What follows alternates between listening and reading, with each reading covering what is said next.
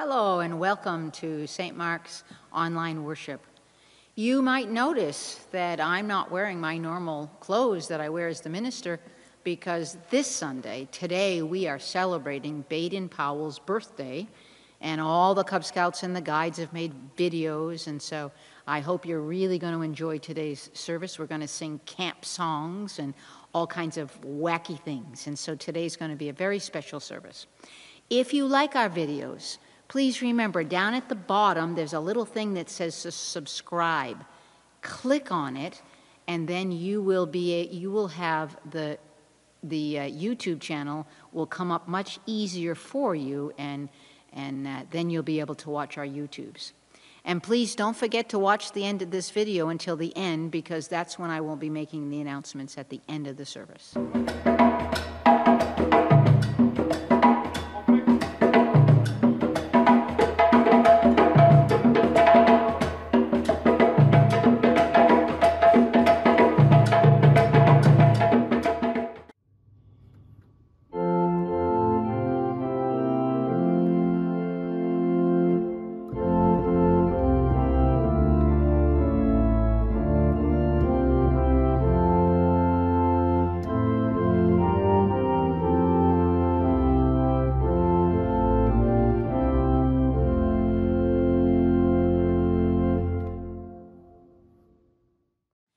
Please join me in the call to worship.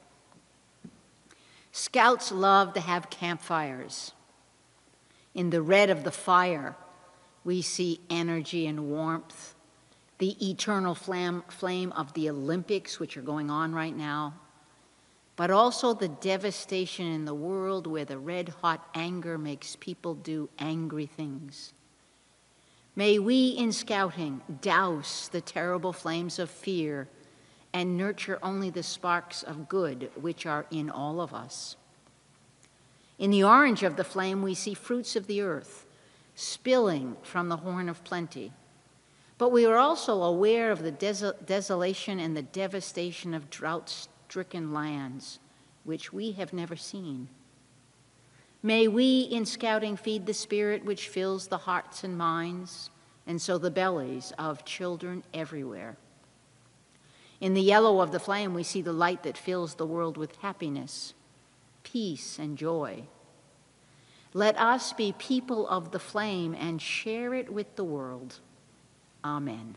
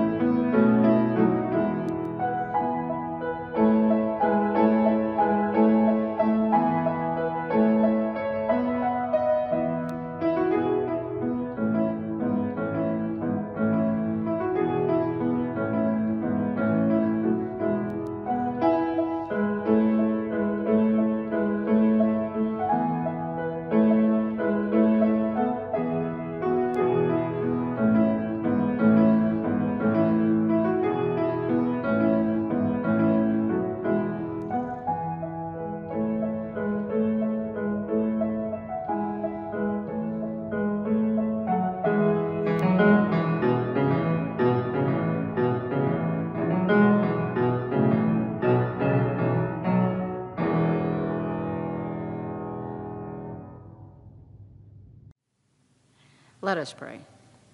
Left hands stretched around the world, we greet each other. We know that deep inside we have a lot to share. We have all been touched by the same Spirit. We pass it on to others because we care. So God, pour out your Spirit on everyone here as we worship and praise your name. Amen.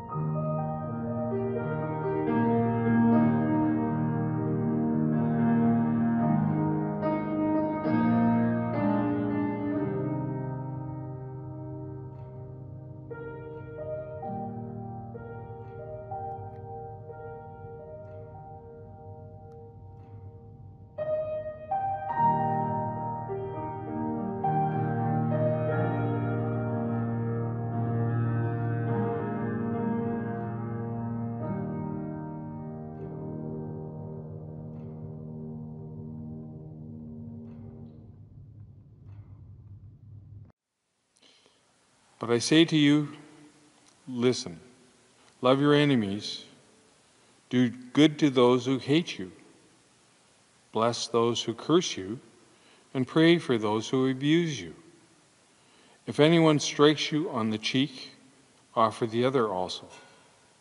And if anyone takes away your coat, do not withhold even your shirt. Give to everyone who begs from you. And if anyone takes away your goods, do not ask for them again. Do to others as you would have them do to you. If you love those who love you, what credit is that to you? For even sinners love those who love them. If you do good to those who do good to you, what credit is that to you? For even sinners do the same. If you lend to those for whom you hope to receive, what credit is that to you? Even sinners lend to sinners to receive as much again. But love your enemies, do good and lend, expect nothing in return. Your reward will be great, and you will be the children of the Most High. For he is kind to the ungrateful and the wicked, but merciful, just as your Father is merciful to you. These are stories from the faithful. Thanks be to God.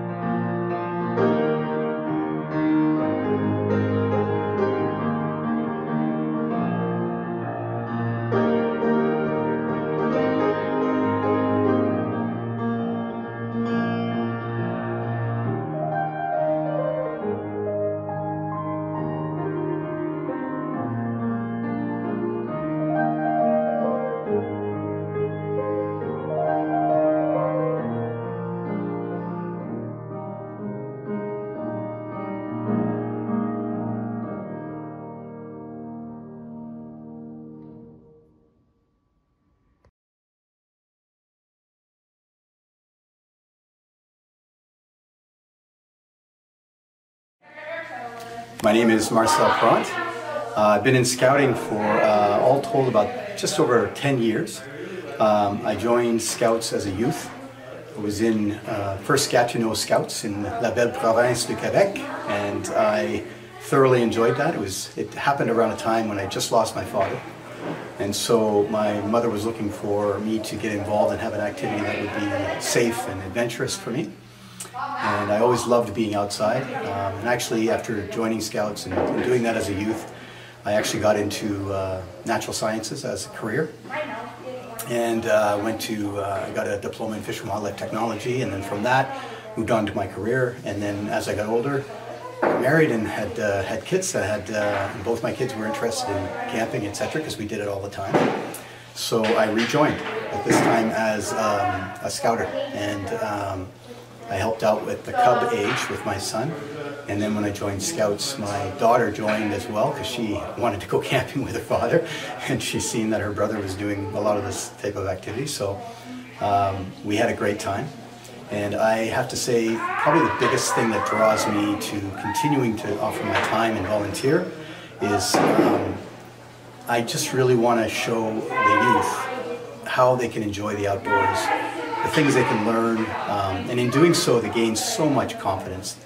There is such a sense of pride from someone who's started their first fire, as silly as some may feel that is, but it gives this sense of independence and the ability to overcome in whatever situation you're in. So that's the kind of enjoyment I got as a youth, and I really love passing that on to all the knowledge that I have and the experience that I have, to pass it on to the youth so that they in turn can enjoy the natural environment.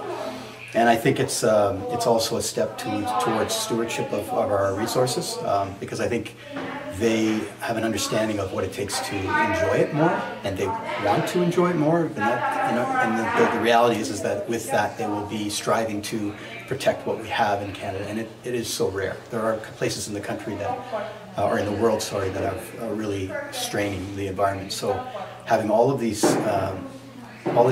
folks coming up that can enjoy that and actually have a passion to protect it, it's immeasurable. And just on the day-to-day activities that we have, seeing how the youth are sharing what they're learning and expressing the passion that they have and the pride they have in what they're learning, I can't put a measure to that. It really is awesome to feel that way. And there are days where I get kind of down. It takes a lot of effort, but I come to a meeting and I'm fully in all over again. So that's why I do it, and I encourage you to join as well and get involved. Thank you. My name is Janice Slaughter, and I'm a Girl Guide leader with Girl Guides of Canada. I have been a leader for a number of years and thoroughly enjoy doing it. I've met lots of wonderful people, and I think the program for the girls is excellent. It gives them so many opportunities to learn new skills, meet new people, work out of their comfort zone.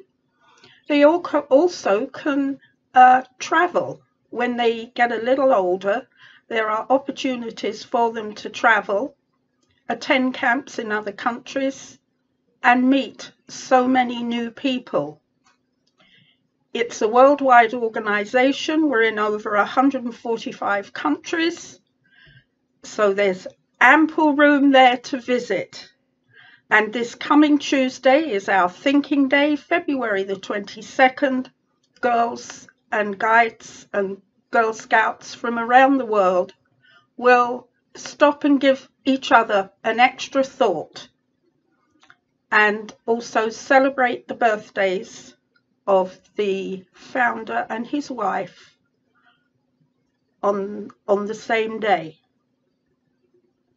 Thank you.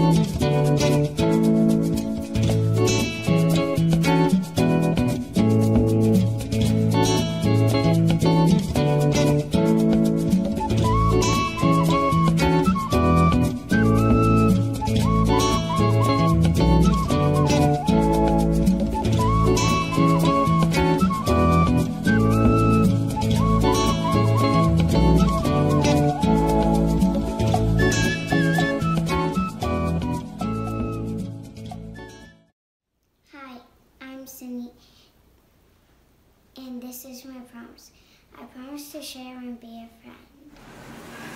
Okay. Okay, we'll do our best. We'll dig. We'll dog. Good job. Hi, I'm Kira, and this is the Brownie Promise. I promise to do my best to be true to myself, my beliefs in Canada.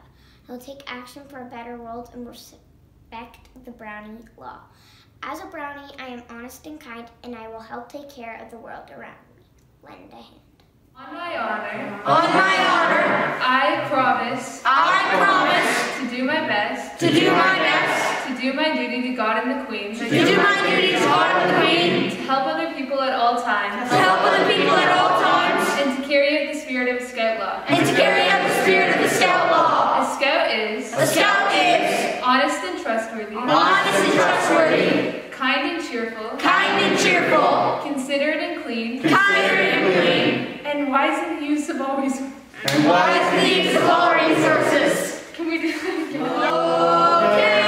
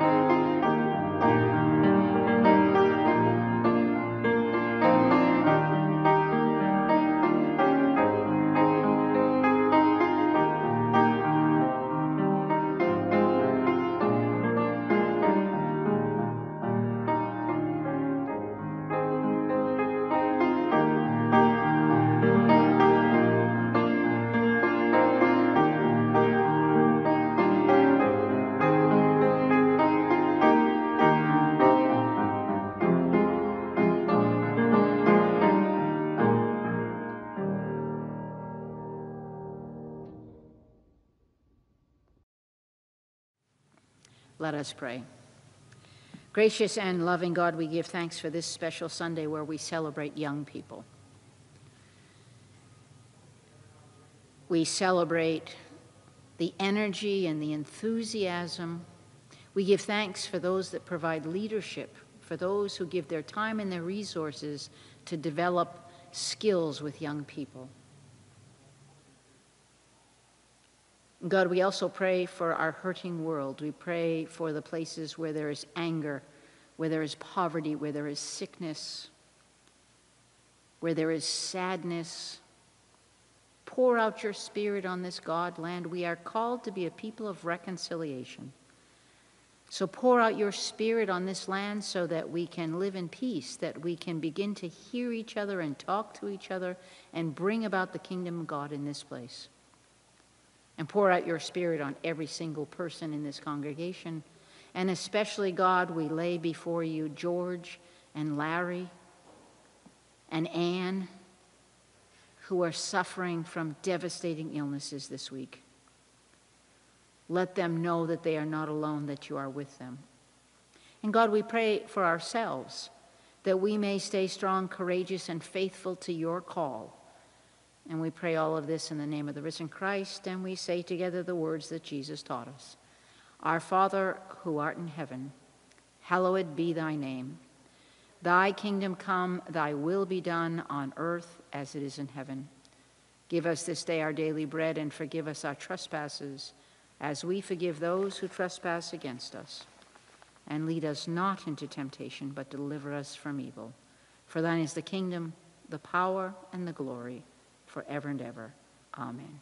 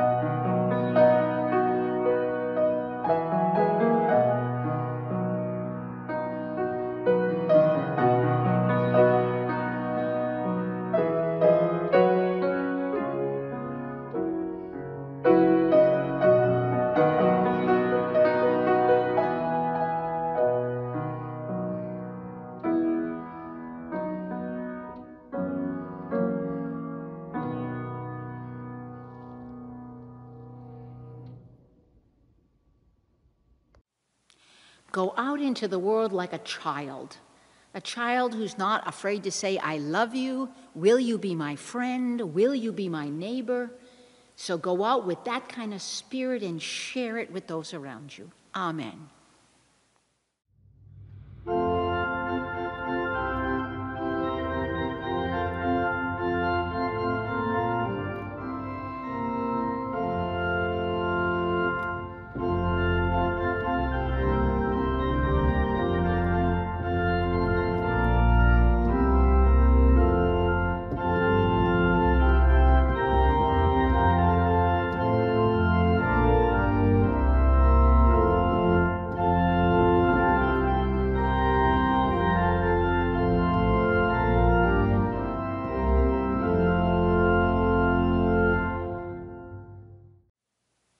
Now may the Lord bless you and keep you. May the Lord's face shine upon you. May the Lord be gracious unto you. And may the Lord grant you peace, now and forever. Amen. I just have one announcement this morning. This afternoon, whenever you're watching this, is that next week is our annual congregational meeting. It will be by Zoom at noontime. So after church, you can run home, get your lunch, get your cup of coffee, Even a glass of wine, if that's what you want to deal with the financial statements of the annual meeting, you never know. And you'll be able to sign in at noontime so that we can conduct the business of the church for the next year. So I invite you to please join us in that meeting so that we get as many voices as possible to help us make decisions. Amen.